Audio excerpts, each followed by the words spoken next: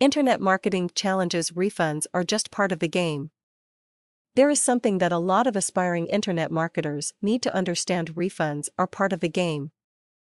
It is very surprising and somewhat discouraging whenever somebody who just gets started with internet marketing has to deal with a refund-related issue.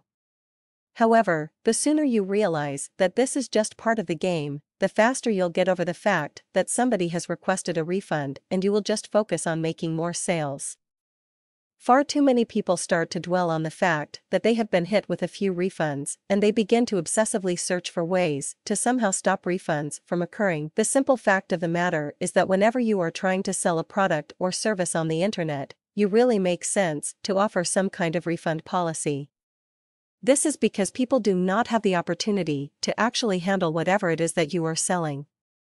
Given the fact that there is so much uncertainty that exists whenever a purchase is being made for something that you have not had the chance to really examine, customers typically prefer that there be some kind of refund in place just in case the product turns out to be different from what they expected. The simple reality is that you need to get over the fact that people have requested a refund for your product.